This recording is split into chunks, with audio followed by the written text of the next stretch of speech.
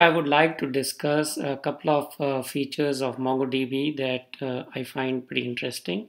So let's get started. Basically, I have a JSON file where I have three documents and I just put in a title and a content.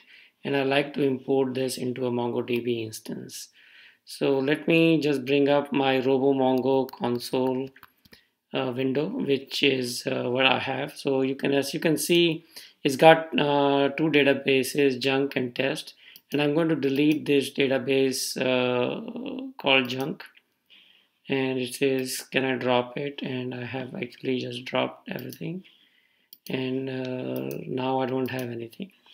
So what I'm going to do is I want to import this data, and we can use a command called db mongodb mongo import, and I can show you what it looks like.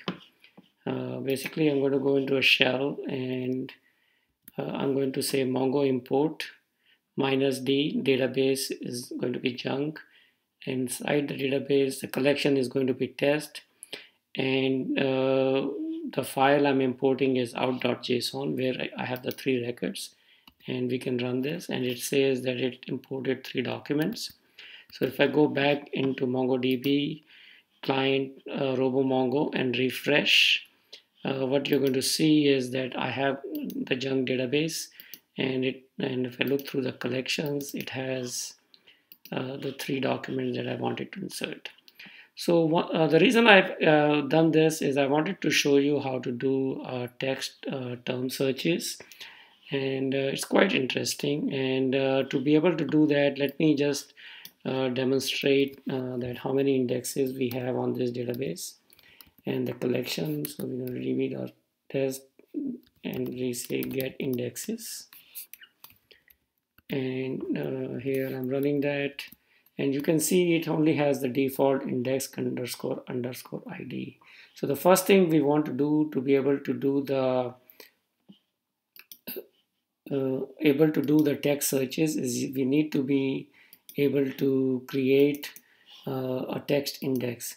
And the way to create a text index is you run this command db the collection, the test, then you say create index, and you specify what you want to create the index on. So I want to be able to search both the title and the content, so I'm going to create an index which says title. And usually if you want to do a text search, you have to specify it as a text, and this is a compound index, so I'll have both title and content colon text. And this is the command db.create index, and let's run this command. It says it did create an index, so we can run and see what happened here just to test the indexes. And if I see the indexes, you can see it's got my second index of the type test. And the reason we created a test index is pretty straightforward, because we want to be able to do the searches on both the title and the content.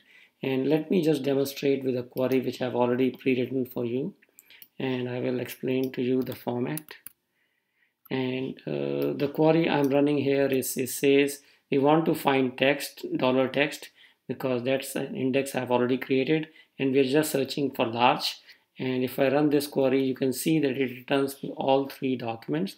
And the reason it does is because it has large in title or the content in all three documents. So let's say if we just wanted to do a term search of two words, I can say large one, and that should return three documents as well, because it is or large or one. Let's say if I just delete this large, and you can see one is only in one document. And let's say if I wanted to search for basically 1 and 2, and I can do this, and it could search for 1 and 2. So this is actually quite an interesting feature that in the past a little bit harder to do, but and you may not know about it, but this is a good way to do this. And one final thing I wanted to show you is that once you have the data in MongoDB, you can also export it by just running this simple command.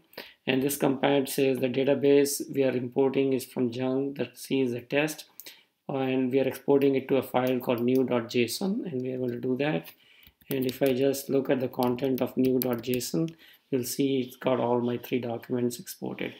So if you want to learn more and watch some videos, you can just basically go to my website, Gore Associates, and you can search for various videos.